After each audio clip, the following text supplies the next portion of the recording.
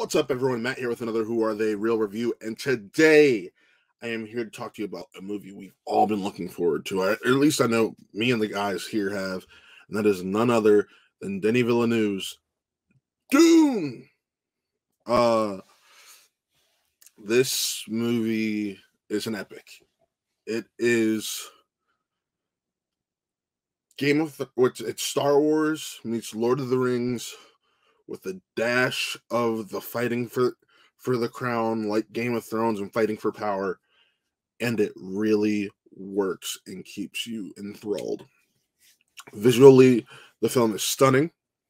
Timothee Chalamet, Oscar Isaac, Rebecca Ferguson, just amazing. Jason Momoa, how can you not love Jason Momoa?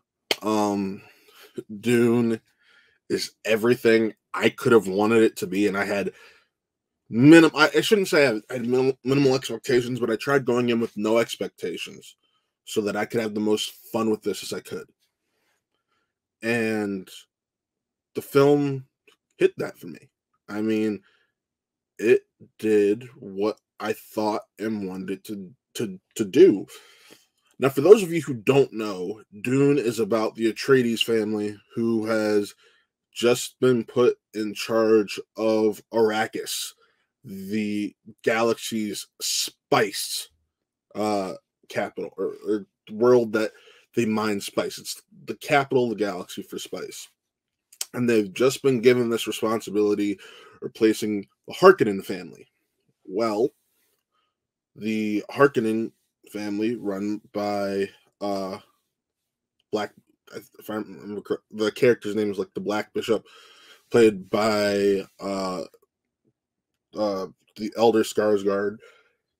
Names, of course, slipped me at this time. But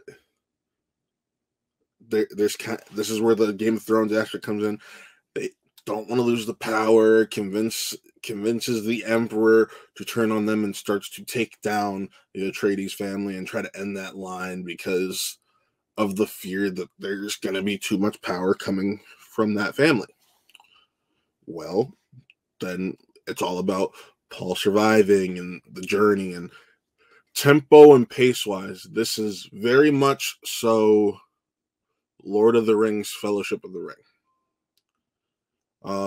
There is a lot going on. It is a long movie, but honestly, it doesn't really feel like it's runtime. Because it keeps you moving at a nice, consistent pace. I do want to say my Timothee Chalamet just did a fantastic job, and I had someone who asked me, "Oh, how's Chalamet in this?" Because I'm not really a big Chalamet guy, and I'm like, "What movies with Chalamet have you seen then?" Because like he's always great.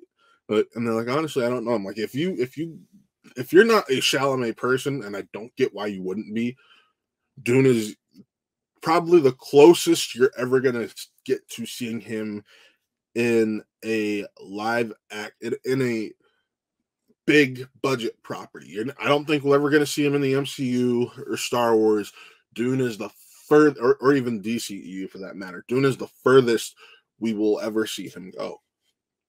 And if this is the case, I'm very, very happy. I'm very happy with what I got, because he commands the screen in a way that very few actors his age can.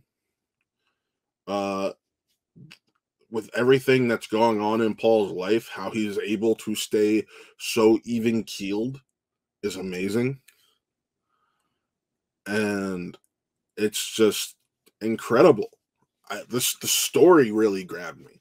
Rebecca Ferguson, like there's this thing his mother Rebecca played by Rebecca Ferguson, and him, she is like a witch of the galaxy, and they have this power called the Voice, which is able to command others to do what they're told, and it's just all this stuff is so cool and so interesting. And I've never seen either of the original Dune films. I've never read a Dune novel. So to me, this was something I wanted to go into blind, so I didn't have anything else just kind of setting my standard, setting my bar, and I can give you guys what some would call a virgin review to this series, because this film is really fun, and it'll keep you interested and just keep you going, and that's kind of what you want. And for that reason, I landed on a 4.5 out of 5 reels for Dune. There's a lot going on.